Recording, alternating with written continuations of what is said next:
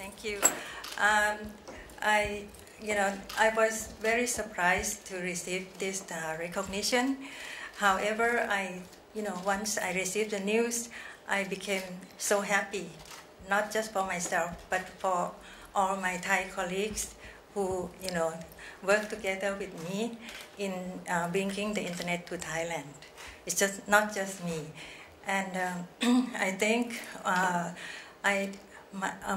our experiences may be very similar to Gehandais and to the South American case, and so I would not repeat that. Instead, I would like to briefly talk to you about what I had to go through as playing this pioneering role in a developing country. The most difficult thing was in order to get involved in this type of activity, we need to get finance, we need to get funding, and for us, it was very difficult because our government would not understand what we wanted to do.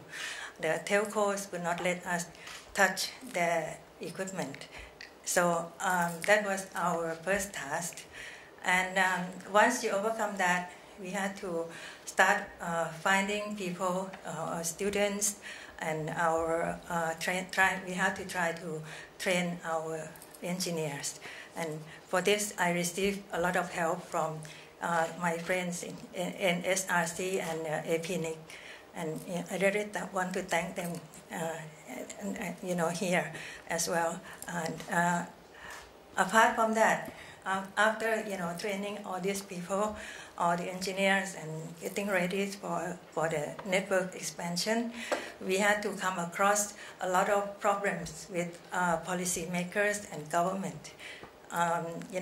In order to, we need to always try to strive for a balance, whether multi-stakeholder model is going too far or the other way around. So we are a kind of people in the middle that try to balance these two powers. And this recognition may help me and my team to do a better job in this role. Thank you.